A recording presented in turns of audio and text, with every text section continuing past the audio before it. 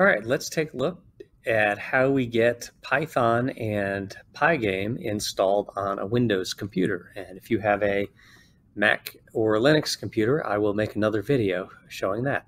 All right, so to get started, Python is free and you can get it at python.org. So that's where I am right now. And I'm going to go ahead and go to the download section. And we should see a link for download Python 3.9, and it should automatically detect your operating system and recognize if you're on a Windows computer. So I'm going to go ahead and download that. And this should be real quick. Okay. And so now here's the part where you need to think about who you share your computer with, if anyone, and what kind of user you are, whether you're an administrative user or you're just a secondary user on your computer. So first thing, everyone check add Python 3.9 to path. And if you are installing this on your own computer and you only need to use it under your login, then you can just click install now and follow any prompts that are there and everything will be just fine. If you are installing Python on a computer where perhaps multiple users will want to have access to it, then we're going to go to customize installation.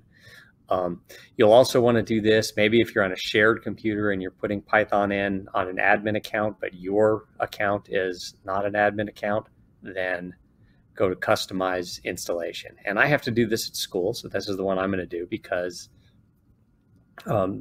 these computers are shared with multiple student accounts every day. So on this page, everything should be checked by default, but the important one is make sure that pip and the idle one are installed. And then I am going to hit next, and I'm going to check the one that says install for all users. Okay, and you can see when right now it looks like it's installing it in my user directory, and when I change install for all users, it puts it on the C drive where all of the Windows programs generally go. So I'm going to go ahead and click install, and this will take a while, so I will fast forward to the end of the installation process here.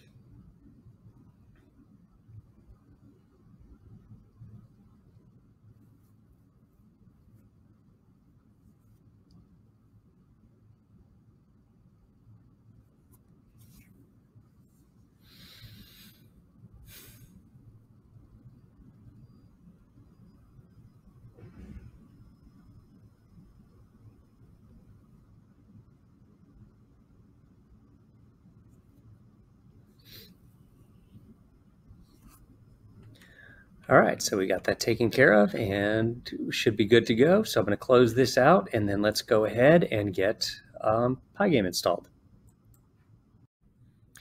All right, so now let's go ahead and get Pygame installed. And again, don't just start following this video immediately. Pay a little bit of attention to how you initially installed Python on your computer, because that makes a difference with what we do in the next steps. So first case scenario is you just installed Python for your, let's suppose you just installed Python for your user account on your Windows computer. In that case, then all you need to do is open up a command prompt. So just hit Windows, type CMD, and open up a command prompt, and you're going to want to type this line right here. Pip install Pygame, and then the stuff at the end, I want to use Pygame 2 in our class, and it's still kind of a developmental version, but it's got some advantages over 1 where it should be a little bit faster. So the most recent version of 2 is development release is 14, right? So it's pip install Pygame == 2.0.0.dev14, and all you have to do is take that and type it here. And then as soon as you enter, the installation should go. All right. Now, the other situation you might be in, and that is maybe you are on the administrator account and you want to install it, and you installed Python for all users on your machine. In that case, when you type cmd, right-click on the command prompt, and instead of just running it, I want you to run it as administrator. And again, you can type the same thing, and this should work. Okay.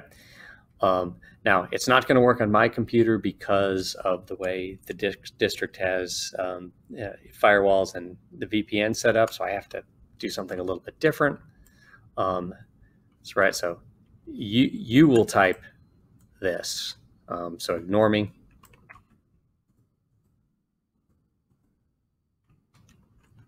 Oops. Let me get that again. Copy. And I'll hit enter. And even if you did with the regular pip install, you'll see the exact same thing happen here. And this shouldn't take too long. Okay, and it says it successfully installed Pygame, so we're all good. Now, if you want to confirm that it worked, there should be a program on your computer called idle, and I'm going to run that.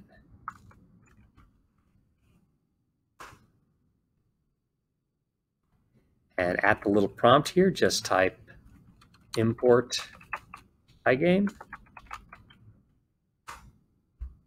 And if you get hello from Pygame, then you were successful. So I hope that was easy.